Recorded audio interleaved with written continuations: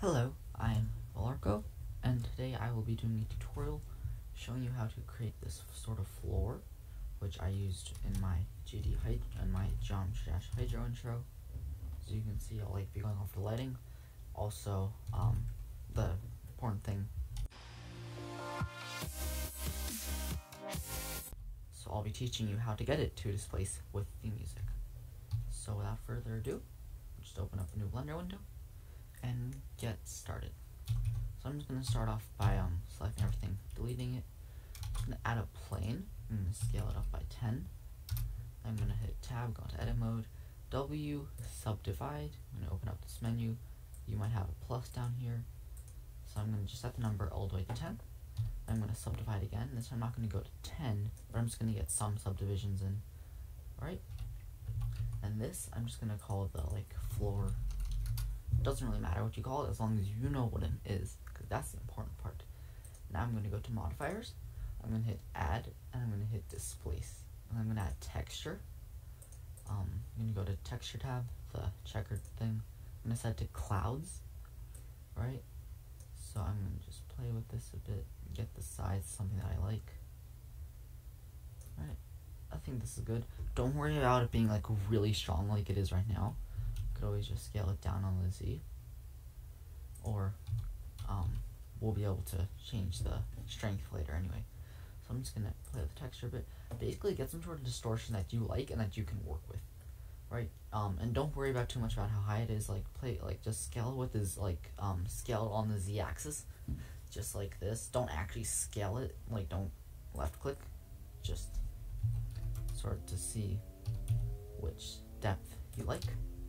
And then once you have that all done, what you want to do is you want to add a modifier, triangulate, because you want to triangulate this thing. The important thing is that you change quad method to be fixed. Okay, I'm going to make sure I'm going to just toggle the viewport on displacement, and then now what I'm going to do is I'm going to duplicate it. So I'm going to hit Shift D, I'm going to right click, yes, right. I'm going to, so I don't move it, I'm going to hit M2, move it to layer 2, and then I'm going to add another modifier to this stack, to this new thing. This is going to be our wireframe. So I'm just going to call this wireframe. Then I'm going to go to, sorry, not materials, I'm going to add a modifier, add a wireframe modifier. I'm going to lower the thickness to be 0.01 or 0.002. Now I'll go 00. There we go. But just, what did I press?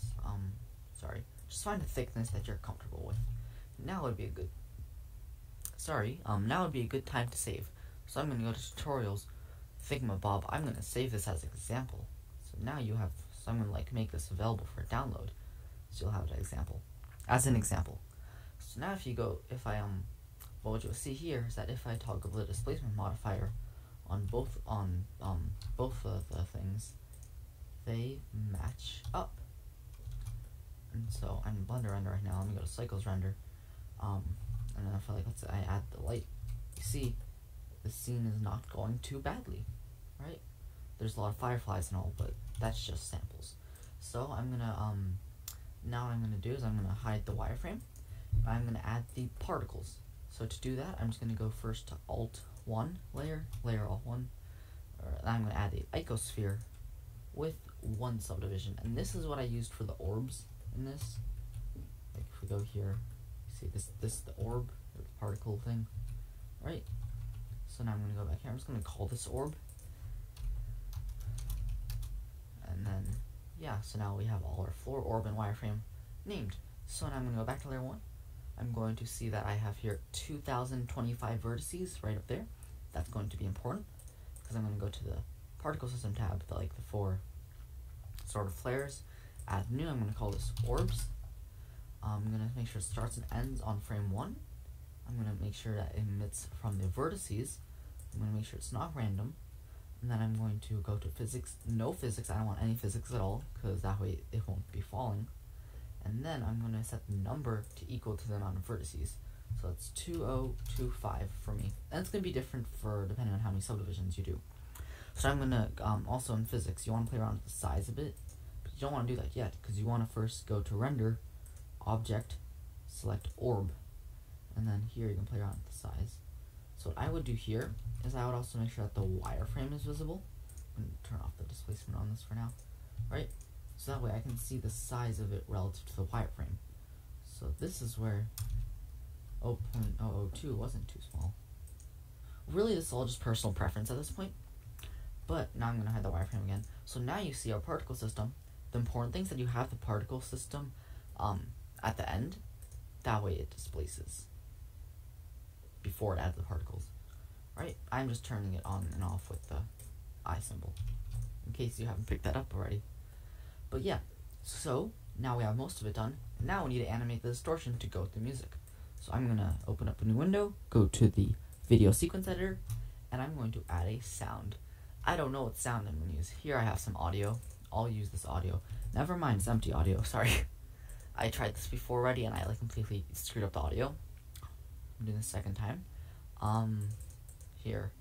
Let me just find something. Blender, intros. Here, I know what to use. There's no audio there. Whoops, it's an audioless thing. What did I? Okay, here we go. Here's a song I'll use. I'm not going to distribute it for legal reasons. I'm not going to like put it into the actual blend file. So I'm going to delete this later, but you can keep it in. Alright? Yeah, so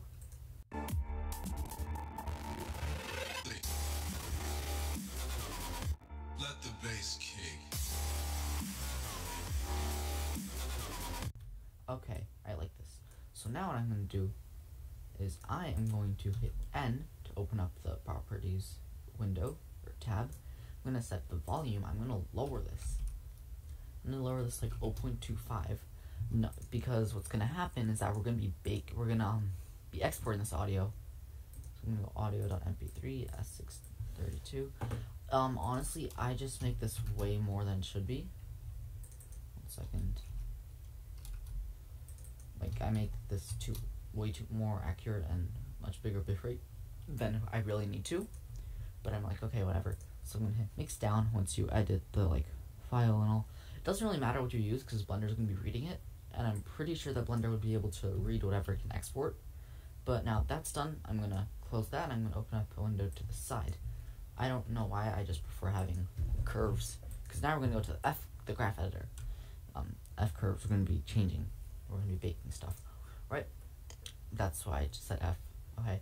Anyway, now we go to the modifier. You see there's strength. Make sure you're on frame 1 or the starting frame. Then you want to hit I over strength to add a keyframe. Then you want to go key, bake sound to F curves, select your audio, and let the bass kick.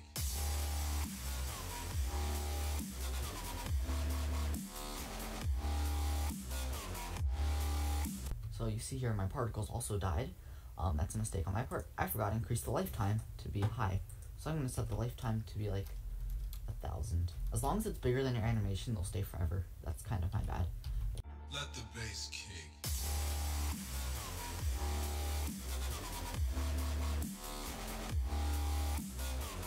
Set the volume to be 0.25 so that I don't have like too much distortion. But now I'm gonna go back here for a second. These distortions, they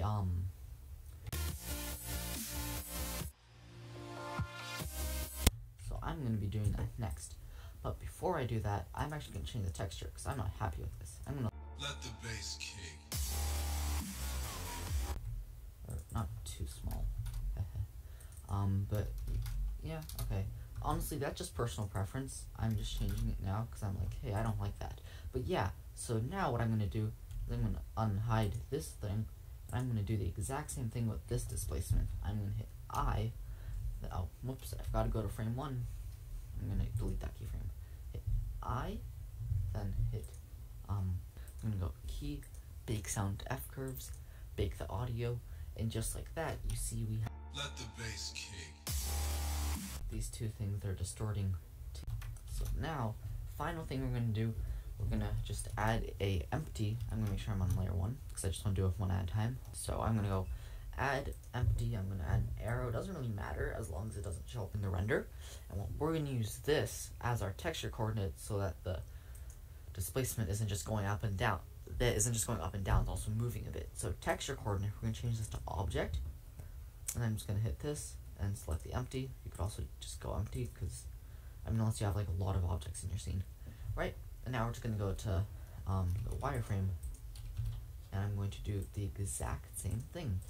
Probably would have been smarter to do the entire displacement first and then duplicate it so you didn't have to redo all this. But whatever. I'm memorizing this tutorial anyway. So now what I'm going to do, I'm going to select the empty. I'm going to hit I for location. I want to keyframe just location. Okay, I mean you can keyframe more, but only location is important. So I say I have 250 frames. I want to move maybe like once every 1 unit every 100 frames. So what I'm gonna do, I forgot how to do this the efficient way. So I'm just gonna hit GX 2.5. So it's moving on X 2.5 like spaces. I'm gonna hit I for location. And now if you see here in the graph editor, the graph is curved, which means that the changing of the displacement isn't going to be constant. So if you want it to be constant, you just have to hit T, as in like technology or something. I don't know how I'm saying that, but then you just go to linear interpolation and you see, now it's constant. Also, my wireframe is messed up. Oh, I selected the wrong object. Whoops, okay. But now it lines up, and if I play it, Let the bass kick.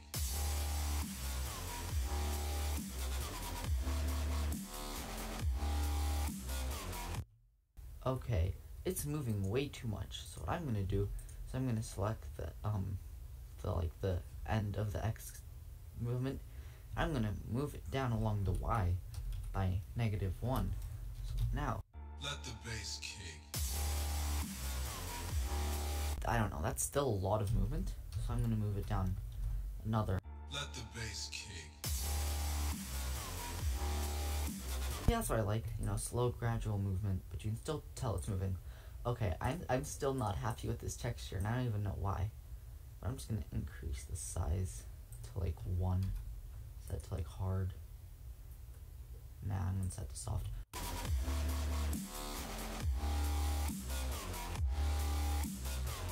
Let the bass kick. Now,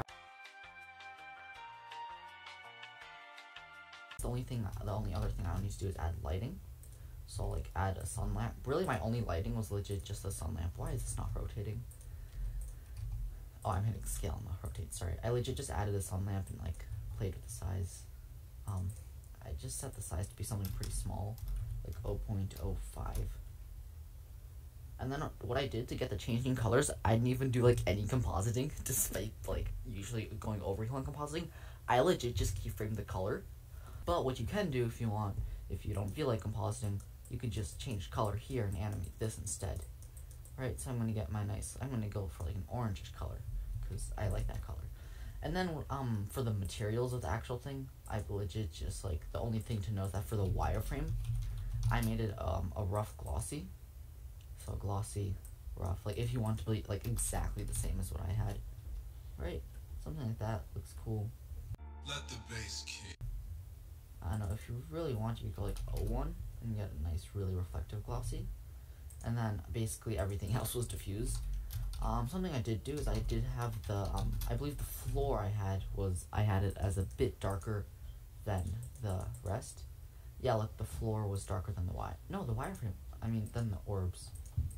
Oh no, I had the wireframe as a diffuse. Whatever. But yeah, just, you can play around with materials. I'm just gonna make the floor a bit darker here to stand out. And I think that's good. Oh yeah, I think I did end up using, yeah, I did end up using a diffuse, so I'm gonna use a diffuse. I'm gonna make the wireframe like white, and I'm gonna make these orbs pretty dark. Oh yeah, I forgot, to change the color of the orb, I have to go to the orb. I'm gonna like make this darkish. Too dark. I don't know, the orbs are also a bit big. But whatever, yeah, you get the point. And then I just add like a camera, so I'll do that. Lock camera to view. I just animated it, like just made it to go through a straight path. I set the render to be just the 2 layers. Now I can like go samples, set it to like 256, then hit F12 and render it.